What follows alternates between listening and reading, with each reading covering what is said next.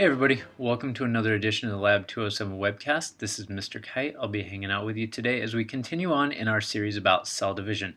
Topic for today is going to be Mendel and his laws, and just like always, we're going to start out with our objectives so that you know what you need to know by the end of our little time together. So, a couple things. First thing, by the end, understand basic vocabulary related to inheritance. When we're talking about inheritance and genetics, there is a lot of vocabulary that goes along with it, so you should be familiar with some of it. Second thing, describe the four parts of Mendel's model of inheritance. And finally, compare and contrast the laws of segregation and independent assortment. We're also going to throw some stuff about Punnett squares in there. So without further ado, let's go ahead and get going. First thing, let's talk about the man himself, Gregor Mendel. All of you have probably heard about him from basic biology, but just a quick little recap. So there's this guy, Gregor Mendel. He was a monk in Austria in the early to mid 1800s, and somewhere around the year 1855, 57, something like that, he got really interested in peas and how peas pass traits from one generation to the next. So he started breeding pea plants, and when he was breeding them, he would breed them for specific traits, whether that was the color of the flowers or the color of the pods, could be the shape of the pods, could be whether the plant was tall or short.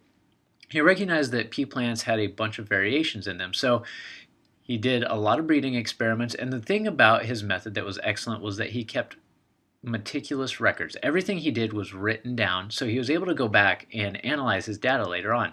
Cool thing is, out of those initial pea plant experiments, he was able to come up with most of the rules that govern inheritance a long time before there was any knowledge of what DNA or RNA or chromosomes or any of that was. So he was so far ahead of the game just based on all this information that he had gathered from his breeding experiments with peas. So I just felt like you should know a little bit about him, since his work is what we're going to be studying through a lot of this chapter. Now, for vocabulary, this is kind of the foundation of a lot of the conversation we are going to have. So a couple words that you need to be aware of.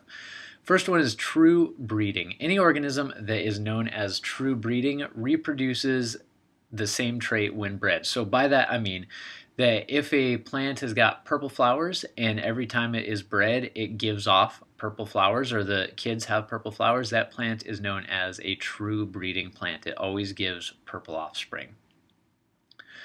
When we're doing breeding experiments, there are generation notations that help us keep track of things. So P always stands for the parental generation. These are the parents of whatever we are tracking. F1 is the first generation of kids, F2 is the second generation of kids, and you can go well beyond that, but just recognize it's P generation as the parents, then F1, F2, F3, and so on and so forth. Next term you need to know is hybridization. This just means crossing the genes of two things together. You are a hybrid of your parents. When Mendel was working with his pea plants, he was creating hybrids of those two pea plants. So hybridization just means mixing of genetic material. Alleles. Every trait has got more than one form. So I'm sure you've probably heard of dominant and recessive genes. Gene for, we'll say, eye color. There could be a dominant gene for brown, a recessive gene for blue. Both of those are alleles of the gene for eye color. So know that alleles are different forms of a gene for a single trait.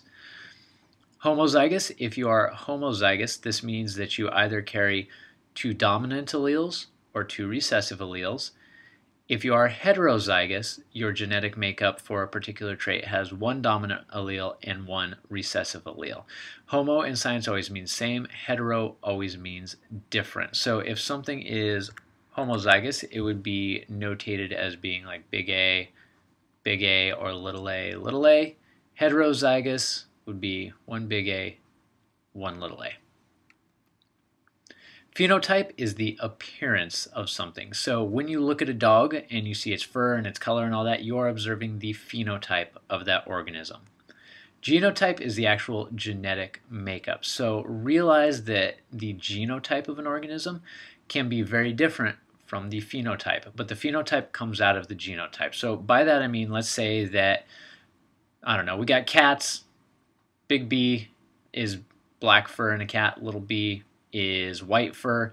If you have got big B, little b, your phenotype is going to be a black cat. Your genotype is going to be one black gene or one black allele and one white allele.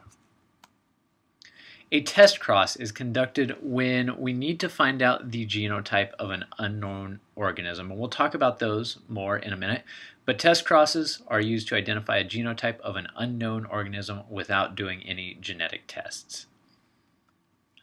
A monohybrid cross is a cross between two organisms and you are tracking one trait. So you might be tracking the color of the peas or the height of the plant or the shape of the pea pods. If you're tracking one trait, it's a monohybrid cross. If you are tracking two traits, it's a dihybrid cross. So in a dihybrid cross, you might be tracking both pea color and pea shape, or flower color and plant height. You're tracking two traits through your experiment.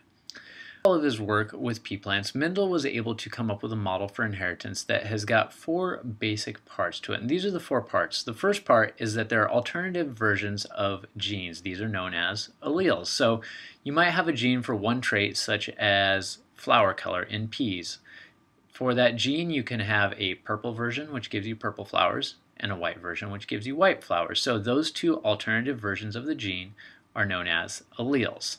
Second piece of his model was that organisms inherit one copy of a gene from each parent. So as he was breeding his pea plants, each pea plant that was a hybrid of two parents got, let's say, a purple allele from mom and a white allele from dad. Same thing with kids. Any gene in your body, you have got one copy of the gene from your mom, one copy of the gene from your dad.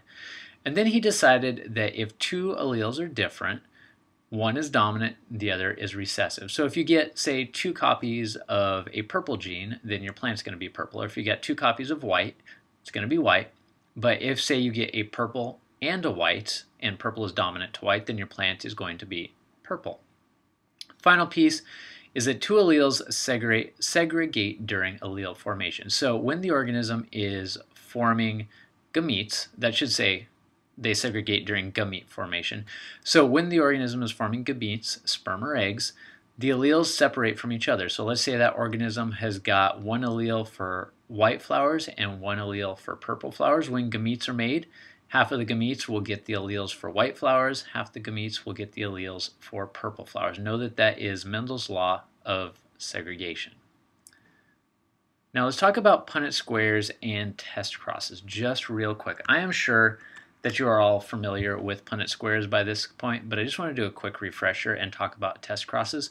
So Punnett square is this nice little square that helps you to determine inheritance. The things that I want you to recognize about this as I draw a bigger square is that when you set up your Punnett square, it doesn't matter whether the alleles from mom or dad go on the top, but recognize this. Each letter represents one gamete, a sperm or an egg. So let's say dad has a genotype of big A, big A. When he makes sperm, half of those sperm will have that big A, the other half will have that big A. Let's say that mom is big A, little a. When she makes eggs, half of the eggs will have a big A, half the eggs will have a little a. Then these squares represent all of the potential combinations. So you can have big A, A, A, A, A, A, A, A. So out of this, we can see that from this cross, half the kids are going to be homozygous dominant, half the kids are going to be heterozygous. Now, if you were a breeder, let's say you breed rabbits, and you want to produce a certain trait in your rabbits. Let's say you want to produce a bunch of offspring that have got a heterozygous genotype. Let's say big A represents black fur, little a represents white fur. If you look at all of your bunnies, you have no idea which individuals are big A, and which individuals are big A, little a, because this is going to show up as a black phenotype. That is going to show up as a black phenotype. But you know as a breeder that you need to make sure that you mate this one right here. So how are you going to figure out which of your bunnies have that genotype?